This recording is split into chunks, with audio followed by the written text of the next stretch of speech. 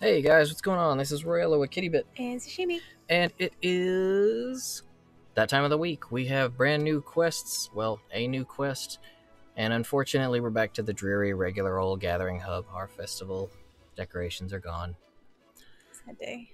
I'm standing like this because I thought it was kind of funny that standing on this step, you end up looking like you're pointing at the table. For now. Put the chicken nuggets on the table now! Anyway, guys, speaking of feasts and food, we are here to talk about the brand new hunting quest that just came out called, what is it, like Yodeling in the Forest? Yep. Yodeling in the... I don't know if it's ancient forest or just forest. Let's see. But this is a Yodeling in the forest. brand new one. I guess yodeling really makes the monsters mad because apparently if you yodel, you end up with these 5 beasties. We are going to be doing this. It's a hunt-a-thon quest. It has been a while since I've seen one of these since what, the Sapphire Star? But this is a big one. Used to see these kind of quests all the time in older Monster Hunter games, so I'm glad to see it here now. We're going to be after an Anjanath, a Rathalos, Nargacuga, Yangaruga, and a Rajang. And this quest has actually been confirmed by Capcom. It said on their Twitter, do this quest if you want gold crowns. They didn't specify, I don't think they specified anyway, No, I don't think so. if it was gold large or small. So I'm hoping we can expect both ends of the spectrum. See some ridiculously small monsters and some big ones. And it also says under the description there for it's a good boon for research. So this is like the new Iceborne research for the Iceborne monsters. Yep, for sure. If you are looking for research, working on any of those achievements, trophies, whatnot, go ahead and throw on a little bit, maybe a slot with a gem. Some, I think it's a Waverian Scholar. That one is good for research. I guess we're going to start at Camp 1 and see what we find, and we'll show you guys the monsters as we find them. We're going to do the quest twice, see what kind of sizes we get, and we're going to look at the end of the fight so you guys can see what kind of crown potential we're looking at. We'll be back. Alright, so starting off, we have found Anjanath here in Area 8. Looks... Oh, yeah, that is hefty. Yeah, looks pretty tall, so... Alright. We'll be back when we get to the next one. Alright, we've got Narga here milling about the roots of the tree. He looks maybe small, if anything. Looks kind of normal. I always forget that he can hit you while going through that. Maybe a little bit on the beefy side. Really? Twice? I'm paying too much attention to the monster. Alright, so next up's going to be Rathalos. Alright, hanging out up in his nest is Rathalos. He looks like a really big one. Oh, he looks huge. I wish he'd land so I could get that. Here's the hunter by the thigh side. Alright, next is going to be Garuga. Alright, we found Garuga now. Let's take a look at his size, hopefully without irritating him. It's usually pretty small, but I don't know. It doesn't look... Those thighs look pretty normal. Not too thick. Not too thick. We'll see at the end results.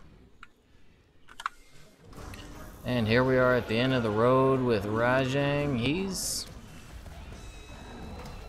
looks pretty normal, really. Let's see. Alright, so now with the rewards. From a rewards perspective, it honestly looks pretty solid. There's some decent rewards in there, so not too bad. Definitely would be good for an easy Rajang if you need, since he's got so little HP. And I just skipped right past the crowns. Can you look at them real quick? Which all?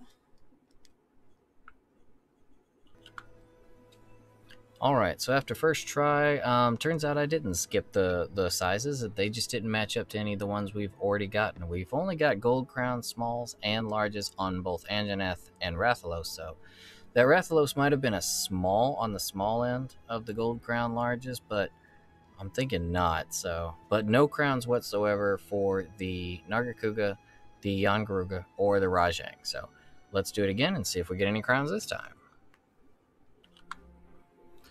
Alright, so at the end of our second one, we've got a Gold Crown Smallest on Yangaruga at 1250.11. And that was my largest Narga, but not a crown. Yeah, her Narga was 2163.66. So I guess we're going to do one more run and give this one last go. Alrighty, so for our third run, I got my smallest Rajang. He's not a crown, unfortunately, at 771.07. Sash, however, I don't know what you got. That's the smallest Anjanath that I've fought, and it was a gold crown small, but I guess you fought smaller because it didn't come up as a crown for you.